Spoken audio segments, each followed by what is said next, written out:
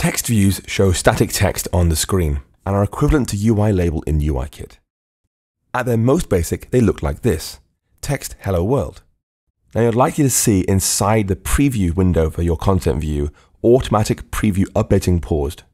Go ahead and press resume to have Swift start building your code and show your live preview how it looks. By default, text views are single line only.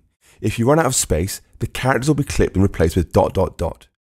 So if our label were longer, you'd see that happen. If you want your text view to run over more lines, you can either do this to make it have a specific number of lines, line limit 3. Alternatively, you can specify nil to the line limit method, which allows it to be run over as many lines as needed. Notice the way line limit 3 or line limit none is placed below and to the right of text hello world.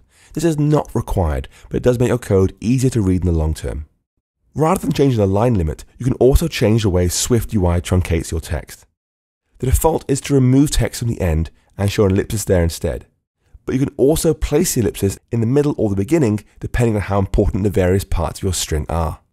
For example, this truncates your text in the middle. .truncation mode, .middle.